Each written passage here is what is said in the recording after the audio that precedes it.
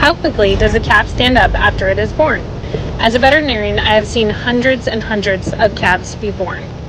And I can tell you from experience, the answer is not soon enough. I've seen calves take an hour or 2 hours until they stand. And then it's time after that before they actually nurse.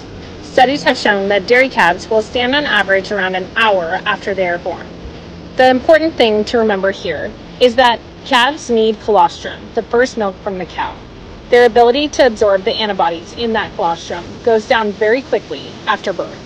I recommend that calves get colostrum within the first 1 to 2 hours of life, though welfare audits will say within the first 6 hours of life. Colostrum is their only way to have immunity in those early days. So once they're standing, then how long does it take them to nurse?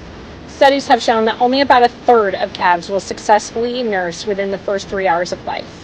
And then we don't know how much they're getting. This is why it's recommended to bottle feed colostrum.